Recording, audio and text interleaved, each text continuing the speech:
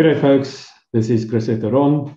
I'm responsible for the 2021 Tax Faculty VAT webinars.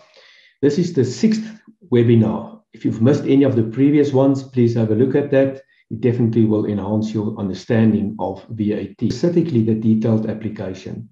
This last session deals with fixed property and transactions relating thereto. I've had so many questions and I get them on a daily basis relating to fixed property. The distinction between commercial property and residential property. I often get a question, but this is a residential property, there shouldn't be VAT on this. But the property is used for non-residential purposes.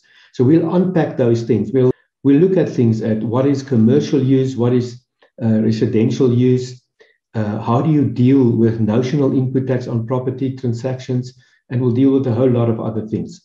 This is really a session you shouldn't miss because it impacts on every transaction and business, whether you rent a property or whether you own a property. Please join us. It will be worth your while to spend that 2 hours.